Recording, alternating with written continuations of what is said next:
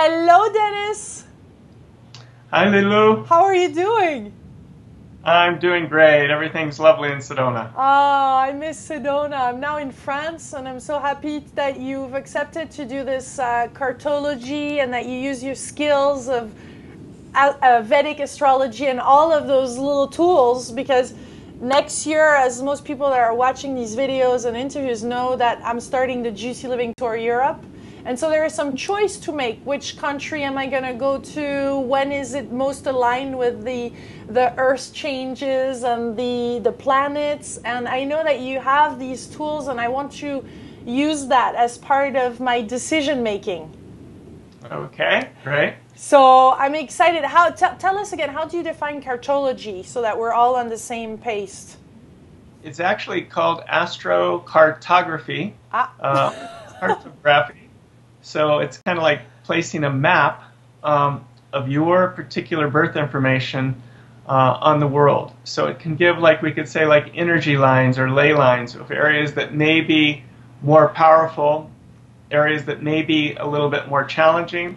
And so we can look at these different aspects and see, again, where not only where your strengths are just generally, but where they will be coming up this spring. Cool. Because I want to start the Juicy Living Tour in April. And when we saw each other last time in Sedona, you were telling me that in May it's pretty good for me in France. So does that change over time, or is that still the case? No, it's still constant, what I told you. Actually, it's interesting because I was looking at the aspects just going on in your chart. And you do have in early April, around the 2nd of April, and again, I wouldn't be wedded to that exact date, Jupiter will be aspecting the moon. And the moon rules your 9th house of travel. And it also rules your 9th house of, we could say, dharma, right livelihood. So it should be a good time, I think, in terms of launching the tour. Yay! Time frame that you're looking at? Super. Huh? Is that about the time frame you're looking at? Oh, yes. April. I just said April, as I could have said any other month. So I very much feel that my intuition has increased over the years, and the more I'm interviewing people like you, and the more I'm following my intuition, the more it's growing. And it's funny because sometimes I find, we make decisions, and then you have the confirmation, interestingly enough, with the planets. So love it. So I think that's a good time in terms of launching things or getting ready, also making contacts. And again, it's not that you can't do it now, but it just kind of builds as we go towards April. We had the planet Jupiter, for all of us, just go direct on Christmas. And so we could say maybe there's been this kind of energy at a horse at the gate that wants to take off for a lot of us. And now Jupiter's moving forward through the zodiac. And in Vedic astrology, it's moving through in the Aries sign. So it's a sign of pioneering, doing, building in new directions. So in your particular chart, again, it's aspecting the moon early April. And then as we talked about last time, there's a really nice aspect right around the 1st of May. So the end of April, 1st of May, Jupiter trines the Mercury in your chart. Mercury is the planet of communication, teaching, counseling, consulting, advising. So that'll be happening as we move towards the end of April, 1st of May. So that timing in April is a good time, I think, to launch things. And you may find as you move through April that it gets stronger and stronger in terms of the energies. I also just wanted to mention, this is just down the line for you, that Jupiter goes over what's called your descendant, which is connected with relationships. And this happens right around the middle of September. So it can bring, again, important relationship into the life, or the deepening if you're currently involved. And this would be, well, it could be on a more personal level, as well as career. So I just wanted to mention that. That's coming up. And then finally, Jupiter's trining the North Node, which is, again, connected with career energy, very strong, around the 1st week of October. So you have a lot of Jupiterian energy coming in to help us to move things in a more positive direction as we move through 2012. Good. And then can you see where throughout the year, starting in April, is there some countries in Europe where it would be better that I go to? Well, it actually starts out early April, and again, this may not be on the map at this point for you in terms of aspects, but in early April, this line Jupiter, which is Jupiter ascending, which is a very positive line, is going to be starting its transit through Europe. And so let's just say around that time, it would be going through Portugal, Western Spain, and through Ireland. And it'll continue to move through during the month of April. And right around the end of April, 1st of May, it goes through the Bordeaux region of France. It's heading into the UK. And it's going through like Barcelona, Spain, and through Mallorca, through that area. So a little bit east of the Bordeaux region as you're heading towards Marseille over the month of May, and towards Paris. So we would say again that you have this, it's just on a general level, you have a nice Jupiter line moving through Europe over the next several months starting in April. So again, I don't know what you have planned, but also I did it for like the next 3 months starting actually around the end of April. And in June, this Jupiter line goes right through London, right through Paris, again, just a little bit east of Marseille, and it will be heading into Switzerland and into northern Italy at that time, kind of, we'd say northwestern Italy. This is around end of May, June 1st. And if you can think of it just like an astrological weather front that's moving through Europe over those months of April, May, and June, and then I actually ran July as well. And at that time, this Jupiter line will be going through the Netherlands. It's also going through Germany, heading towards Munich, heading towards Frankfurt over the month of July, and then going right through Venice during the end of June, 1st of July, and through the Naples and through, how would we say, the Amalfi Coast, Positano, Amalfi, Ravello, during the first week of July. So, so again, I don't know if any of these areas are on your tour. And again, you don't have to be wedded to these exact dates. Let's just think of it in terms of, again, a weather front going through Europe, April, May, June, July, and then it'll head on into Greece as we go more into August, September.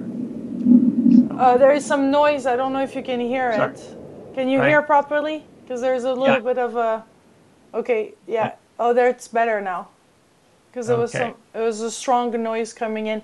Yeah, no, I'm at the point where right now we're in the beginning of January, and my intention is to start in April, and I was thinking maybe the UK in April, and then in May in France, and then Holland and northern, Scandinavia. There's a lot of people watching from Scandinavia too, so I was thinking in summer because of the weather. But everything is totally modulable. It's not like I very much want to combine what you're saying here, how it feels, of course, checking back inside, the expos and the congress and the different happenings in Europe also, and then the time of the year, depending on the weather, where it would be best. So I'm going to put all this into account, but it's totally open right now. I'm not set for any particular country at a particular time. Right now, what you said is totally possible. I could make it happen that way. If what you're saying is that it's a more favorable course, then while making it practical, of course, then why not combining? I'm all about it. I mean, you might as well, have a beautiful glow for the tour.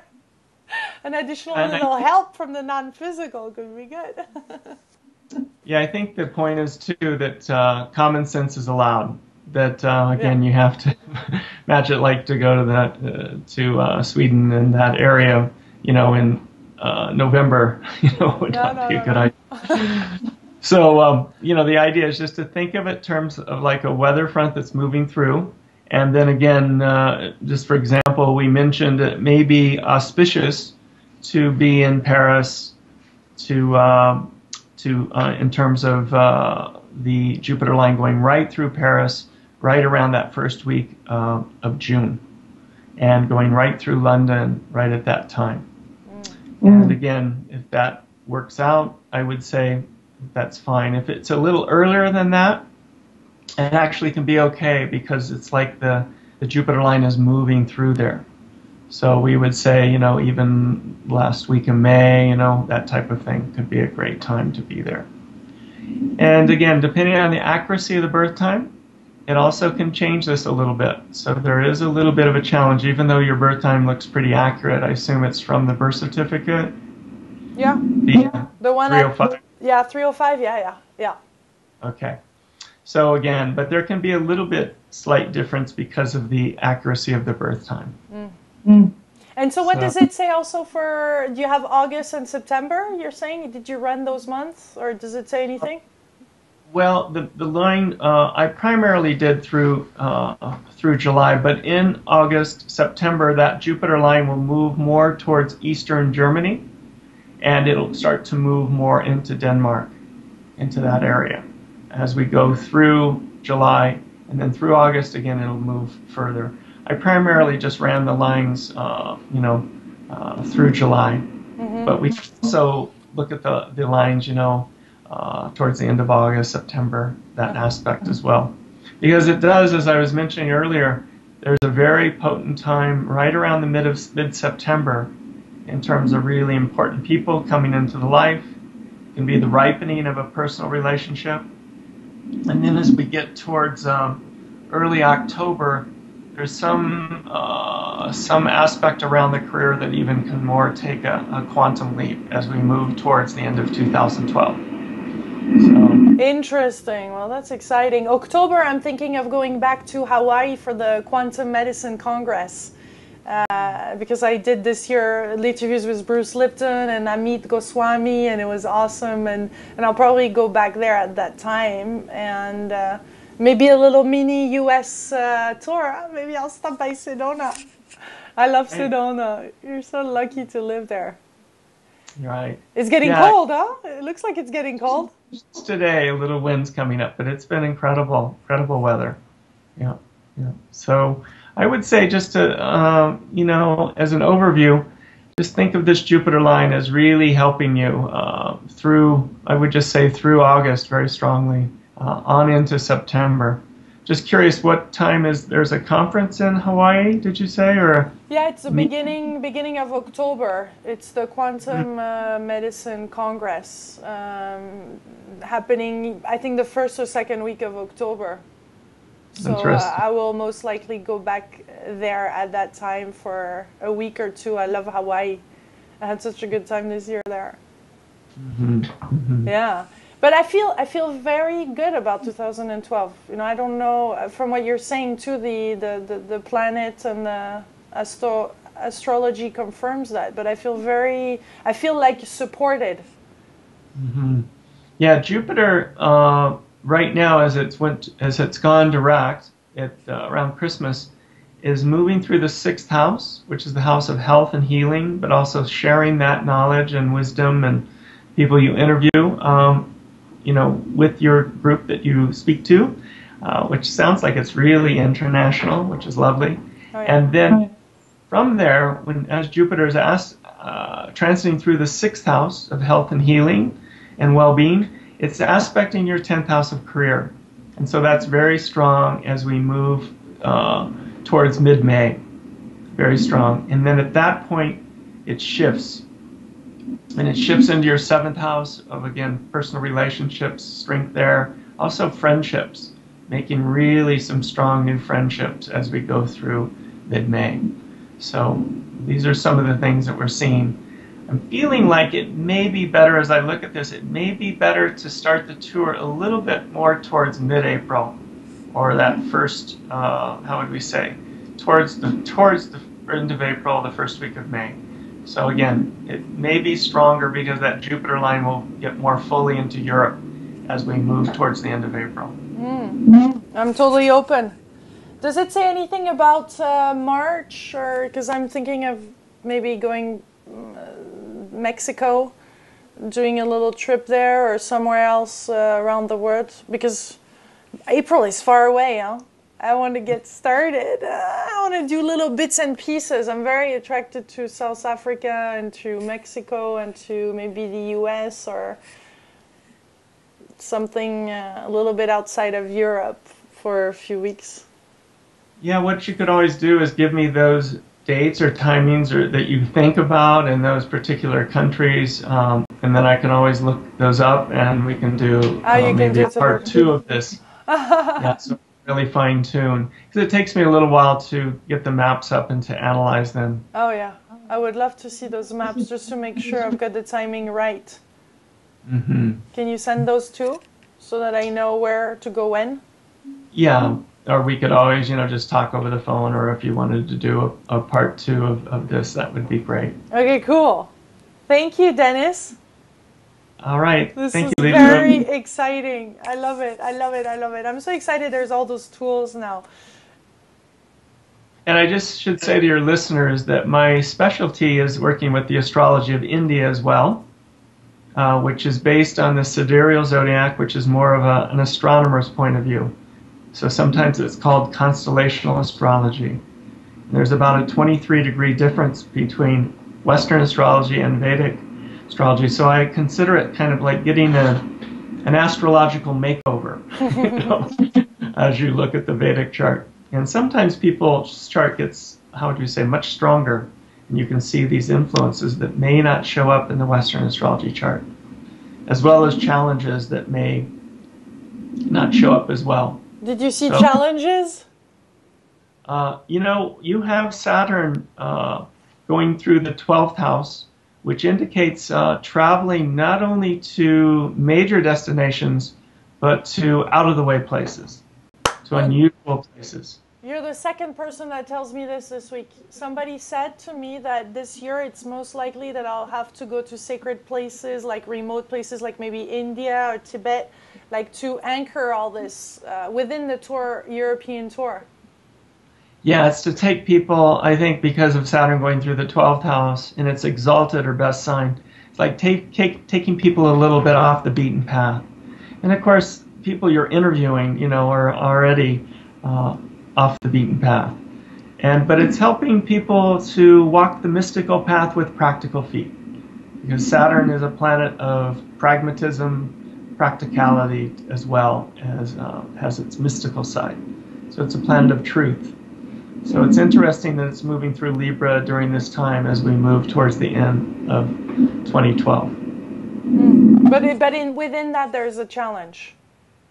I would say the challenge is that all of us we all need to be willing to face the truth, even if it's painful. Yeah. But again, I would say that also the 12th house, because you're so much out in the public and doing these interviews, indicates the need for you to have alone time. So when you unplug from your interviews and things, it's like really to set aside that alone time. As one of my teachers, Yogananda, says, seclusion is the price of greatness.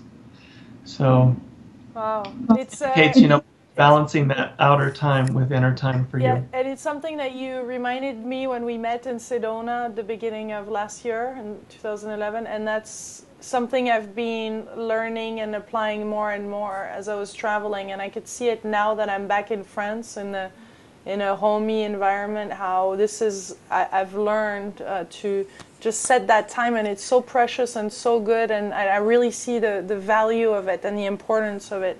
It's so precious because then I'm more out there and ready and able to really be present. If I don't, then all of a sudden it brings too many challenges for everybody if I don't do that. So yeah, I really have to make that a priority, specific time. And that's why I was thinking to set the tour as 2 weeks out within a month and then going back to France, and 2 weeks back out in a different country and then 2 weeks back here.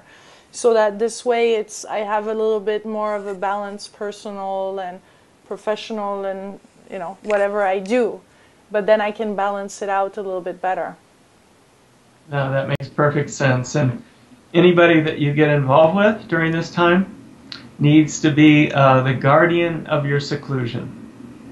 they need to kind of help you in terms of that, you know, and support you in terms of that need for the inner time. Nice. The hermit time as you're also balancing that with your worldly activities.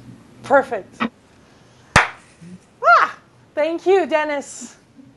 Oh, you're welcome. You're welcome. And if you do get involved in a relationship, maybe you have me or someone look at the compatibility between the charts. Because that's one of our specialties. I have met a wonderful man in September that lives in France, and yeah, so we'll see. We'll see how it evolves. I might pop you some dates soon. Okay. But he's a Pisces, so that's good. Okay.